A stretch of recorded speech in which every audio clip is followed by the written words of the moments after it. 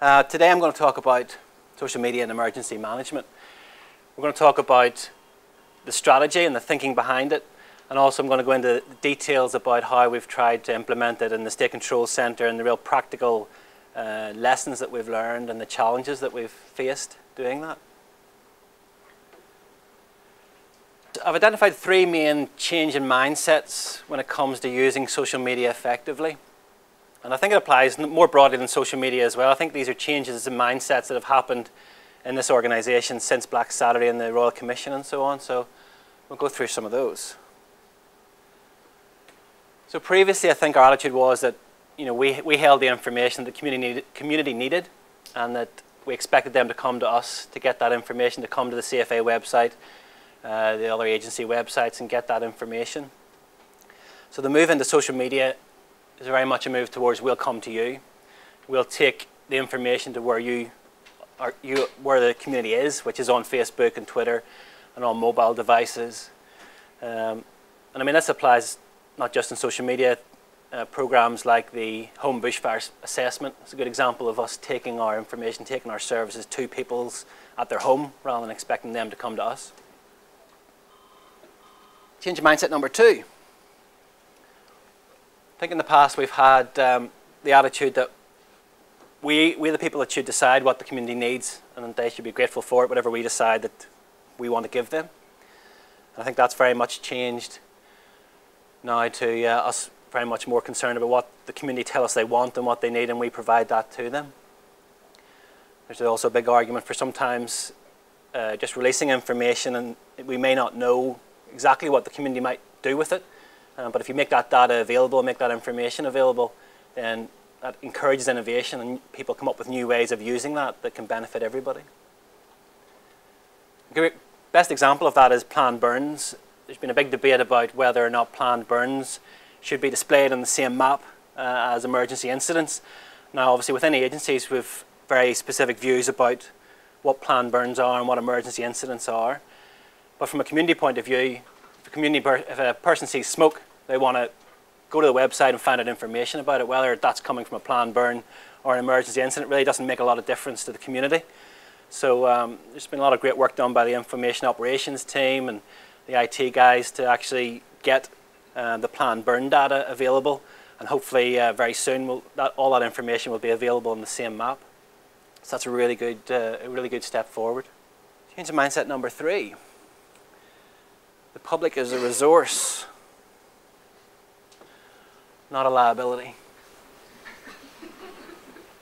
So again, we often take the attitude that we're the experts and we need to tell the community what to do, and that creates a very passive community who sit and wait to be told what to do, and that's one of the things that we don't want the community to do. We want them to take initiative and be educated and make decisions for themselves.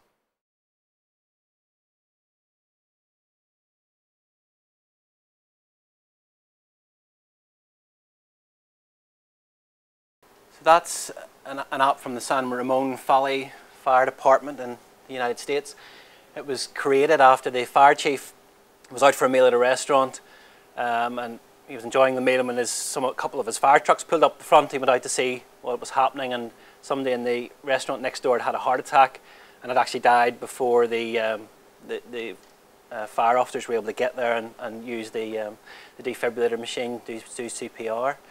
So this app tells people if there's an incident nearby them, it tells them where the nearest defibrillator machine is, and that's obviously empowering the community who to actually help in that scenario. It's that concept of the community being the first responder rather than us. We always see ourselves as the first responders, but generally there's community on scene, and so the community are the first people responding to the emergency before the emergency services get there.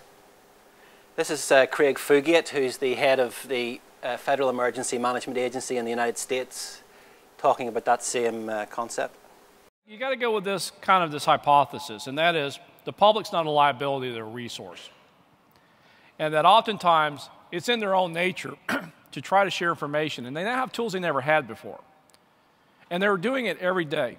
They're doing it just for their routine, how they communicate with friends and families, but also during a crisis. And we're seeing this more and more. For those of you that do the hashtag stuff, try following this hashtag, SMEM, Social Media and Emergency Management.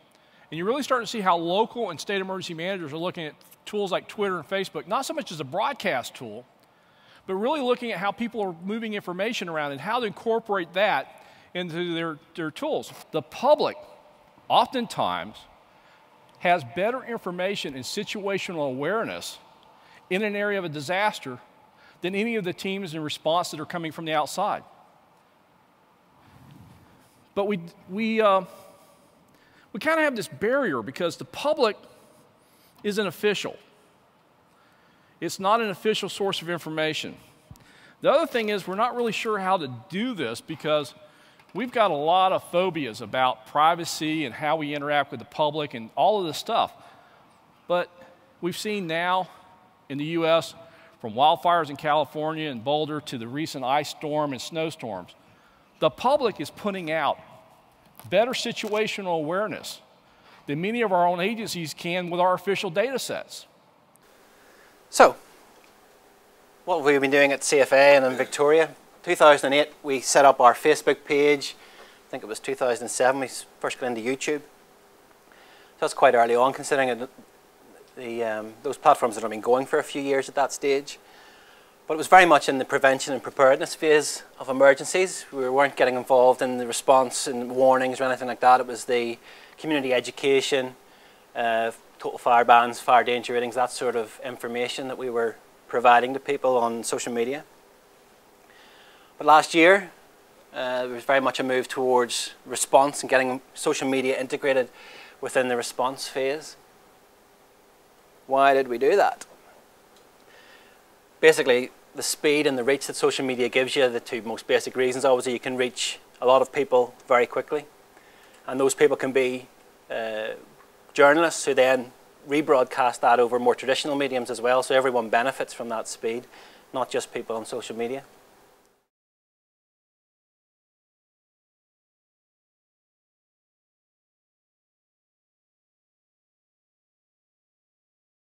A quite light-hearted look at it, but it's, you know, technically it's true. You could easily get a message from one side of America to the other before the earthquake arrived. More reasons why we do it. Obviously, the Bushfires Royal Commission, the focus on community education and warnings after that, so we're looking at new ways of getting information and warnings to people. And I think, the attitude has been, we need to look at new ways of doing it. It's not just a matter of trying to do more of what we did before or trying to do what we did before better, but it's really trying to look at new ways of getting warnings to people. And also the Victorian Floods Review specifically addressed the need to use social media for warnings. And also, interestingly, looking at social media as a source of information to and from the public. So I think, a couple of years ago, people were using social media to push information out to people. But really now we're in the space of looking at using it to push information out to people, but also how do we get information in from people, so that intelligence gathering, which has been recognised at the highest levels. This is a comment that we had on our Facebook page. Another good reason why we do it is that for Sarah, it's the only way she can get warning information. She hasn't got radio reception. She doesn't have a connection to the internet, and that's because often people don't have credit in their phones to access the internet on their phones, but they do have with their mobile package, they have a free access to Facebook.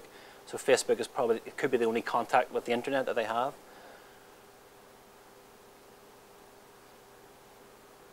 And also the generational argument that a lot of younger people rely very much more on online news sources than the traditional media. So the big step forward, I suppose, last year was the integration of social media into One Source, One Message. For those of you who don't know, One Source, One Message is the system that our information officers use to get warnings out from incident control centres around the state. They get messages out to various different mediums, so as soon as they put the message into the system, it goes onto the website, goes out to the media, traditional media, it goes onto the RSS feed, various other mediums. And what we did last year was get social media integrated to that. So as soon as a warning is issued, 24 hours a day, 7 days a week, they'll automatically go on to Facebook and our Twitter accounts.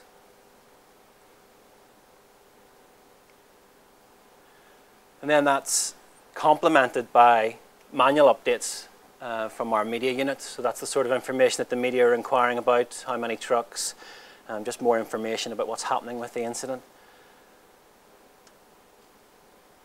Here's an example of that. So this one, the one at the top there, is a manual tweet by our media unit promoting the township protection plans that are available for the areas that are currently involved in the fires. And the thinking behind that is that you have people's attention while the fires are happening, so it's good time to promote the township protection plans, even though you'd hope people were looking at them before the fire happens. And then the next two are the automatic posts from Awesome. And then the fourth one, another manual tweet from our media officers.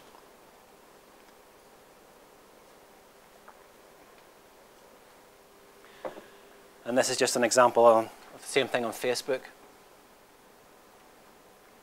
where you've got the automatic warning at the top, and then at 39 minutes later, we've got a manual tweet from the media team saying that the fire's now under control. Or a manual post to the Facebook page.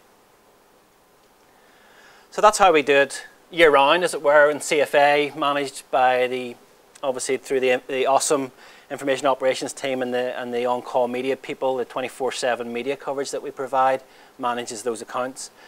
When it comes to the State Control Centre, obviously a bit more complicated, more agencies involved, generally much busier times when there's major incidents happening. So we needed to really look at how we would manage this on a multi-agency, multi-hazard basis. So what we did was bring a paper to the Strategic Fire and Flood Forum, which consists of the Fire Services Commissioner and all the chiefs of all the different agencies, to propose the establishment of 2 new roles in the State Control Centre. First one being media officer, social media, sitting with the media management unit, and the social media monitor, sitting with the public information section and the community warnings and advice officer. There were 3 principles in that paper which were supported by the Fire Services Commissioner and the chiefs. One, that obviously we agree and believe that the use of social media helps us achieve our core mission.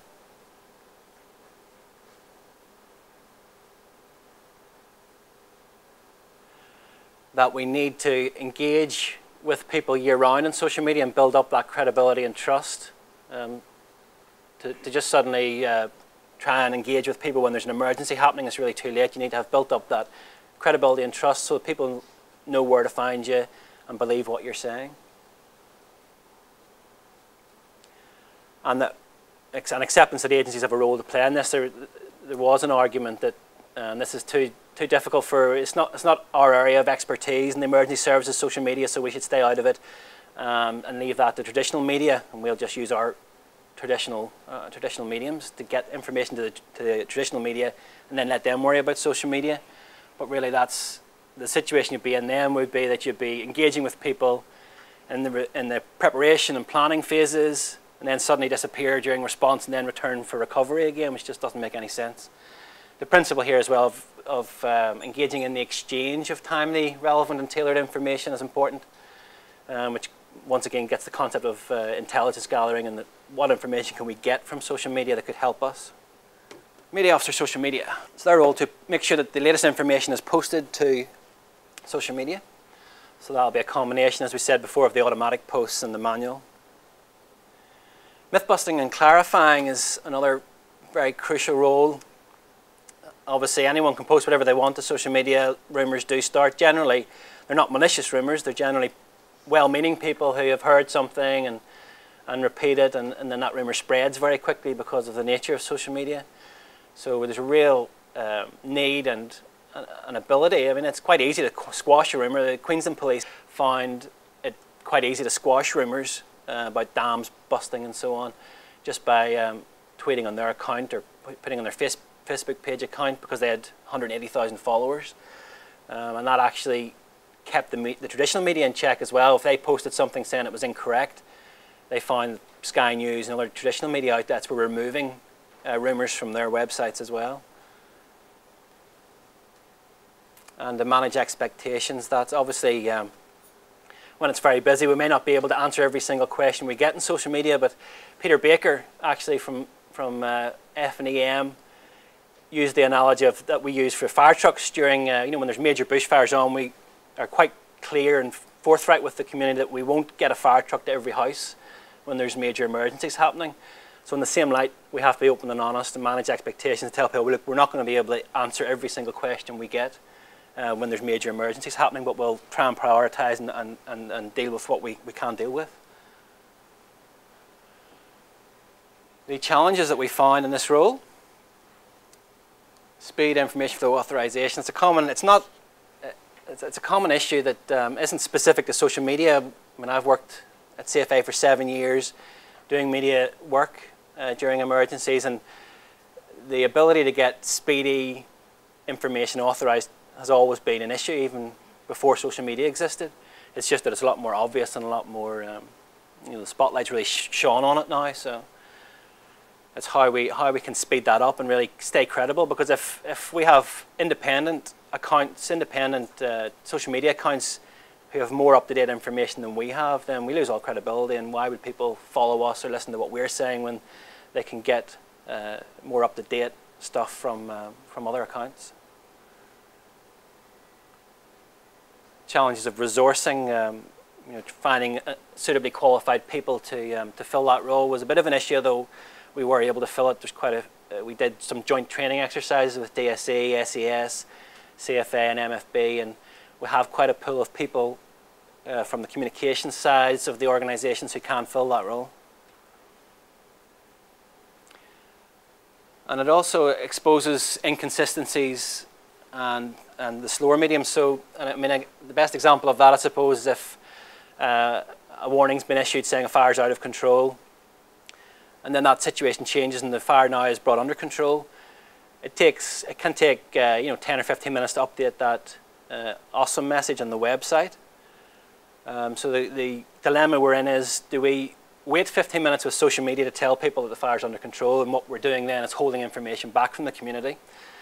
But if we do post it, then the potential of creating contradictions between the information. So people see on social media, they say the fire's under control, but on the website it still says it's out of control. So how do we manage that? So the compromise we came to was that we would issue the warning and issue the updated information on social media and highlight that the information will be updated shortly on the website, and that way, and then make sure that the information is updated on the website.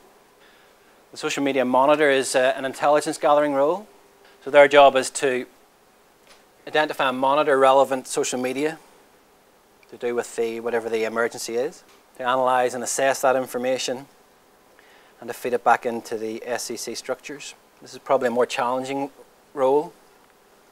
The first problem was finding suitable personnel, and because for this role you need someone who's quite experienced in emergency management, who can understand the potential significance of information from an operational point of view, a particular smoke pattern or cloud pattern, or changing weather conditions that a member of the community might be talking about in social media.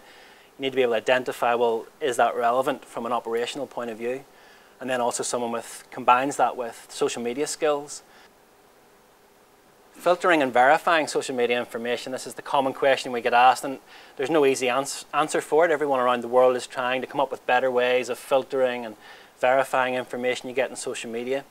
And it can be a bit overwhelming, but there are ways of doing it. There are various, you've got trusted sources. If it's people that you know, if it's our own members, for example, passing information on, or people that you've built up a relationship with over time that you trust, and that's a way of verifying it. And there's also a number of research projects underway. University of Melbourne are looking at how they can filter and analyse tweets using all sorts of complicated algorithms that can filter out and get the best stuff to the top. So there's it's a challenge, but it's a challenge that everyone around the world is working on. And then just the challenge of embedding a new system into the traditional state control centre structures, the EAM structures. It'll take a bit of time just to get that embedded into the system, get people trusting it. So these are some examples of the benefits that we saw over the summer. Good example of the myth busting. So someone had heard a rumour locally that the fire had started up again, and we were able to confirm reasonably quickly that that wasn't the case. And obviously we need to be careful with that. It took me 15 minutes to confirm that, because you don't want to go on and say, no, our information says it's not started up, and then you discover that our information was wrong, because that loses you all credibility. So I needed to be really confident that the fire hadn't started up again before I posted that. The correction of errors and inconsistencies. We spoke earlier about the challenges being that social media can highlight the inconsistencies in our information. Not a challenge, but it's also an opportunity to actually deal with that. Basically, inconsistencies between the statuses of the fires. People were saying, how, on the website it says this, and here you're saying that, what's actually happening. So we were able to find out what was happening, clear up the inconsistencies, get everything consistent, and post that back to social media. So it allows us to fix any errors in our information very quickly. That's the sort of thing that's always happened, but it may have been, we just may never have known about it in the past. As I mentioned earlier, reach beyond social media. It's not just people who use social media that benefit from this. The Queensland Police, again, the Director of Media there, uses the analogy of a senior citizen sheltering under her table with the wind-up radio, listening to the emergency information, and she's actually getting her information from Twitter, because they're putting their information out to the journalists via Twitter, and they're rebroadcasting that on radio. So everyone benefits from it. So the challenge is, at times it's been a bit like trying to fit a square peg into a round hole, to fit the social media into our traditional structures. And I think that basically comes from the way that we generally have worked in the past, very command and control, linear, hierarchical sort of information flow. And really that isn't what social media is all about. Social media is very much a flexible network, an improvised medium.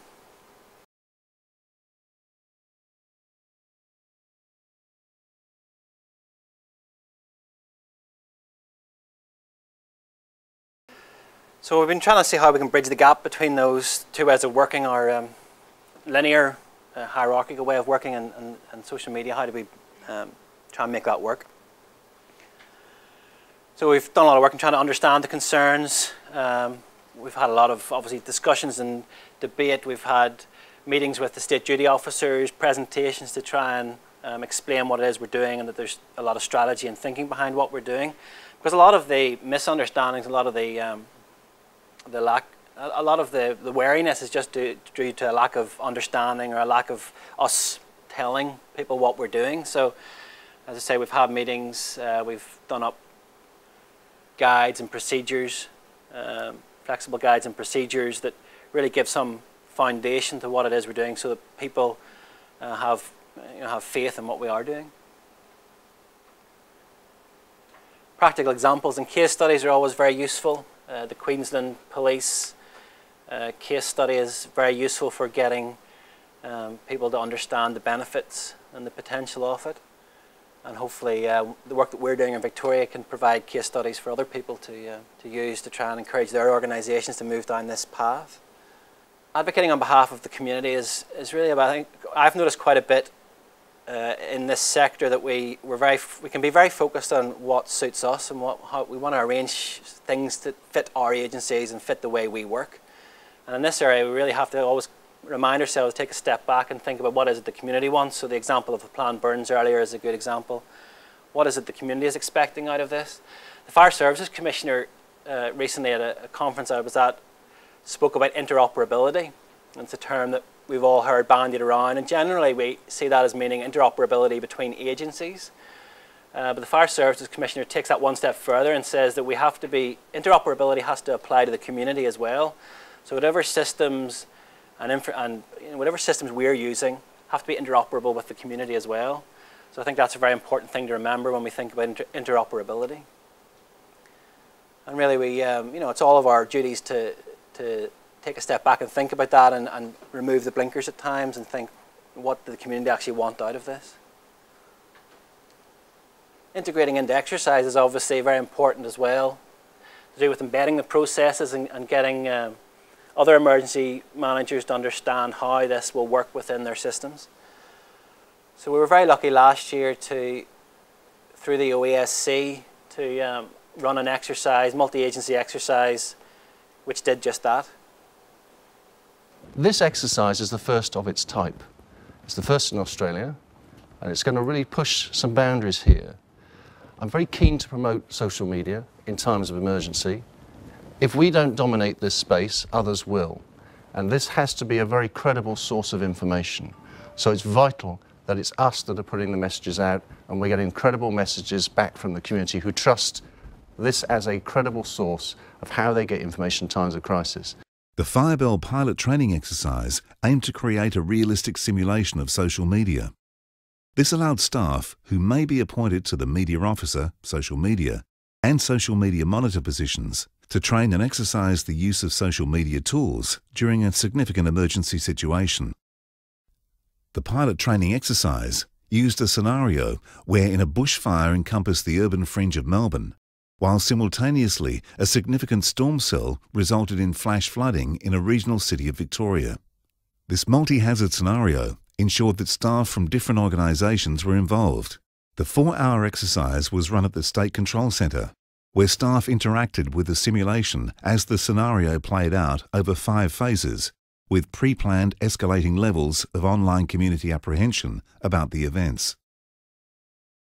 I'd count myself extremely comfortable with social media, but I've never dealt with this kind of volume of requests before, and it's quite overwhelming. I've never had to deal with multiple platforms of just everything firing at once, so there's been a number of things that have come up that I never really would have thought of otherwise, so it's been pretty stressful but very valuable. I think it's a way of them being able to get official messages through channels that they're familiar with, and it's a way of them being able to get accurate information and sort of being able to dispel the myths of people being helpful and offering advice but it not being quite right. I think the trial for the social media aspect of what all the agencies are trying to do is crucial. It's one thing for us to develop ideas and regulations and response guides in a room quietly in peacetime, but to actually see them practiced is a huge bonus, I think, for us, and certainly we've identified some areas that we already need to work on. Some of them will be significant in terms of what do we do when there's a huge volume of responses coming in? Do we focus on the ones that are the most dire? If there's some responses, for instance, that have fire in their homes already, do we have to focus on those, or do we focus on the generalised information and how we get that out? Even developing the roles themselves so people know exactly what they're responsible for when they first step in. That was one of the first things we identified. So certainly scope for expanding it, definitely see enormous value in it. The critical thing was a partnership, a collaboration of all of the emergency services organisations and agencies of Victoria being all in the room at the same time, because on the day is not the day to be doing this for the first time. So the opportunity to exercise with all the people you'd be working with on the day when it happens, I think is the key thing, and around getting it right, the accuracy of the information, becoming that trusted source of information, being credible, being present out there in the social media environment as the one trusted source, and being confident to be in that space.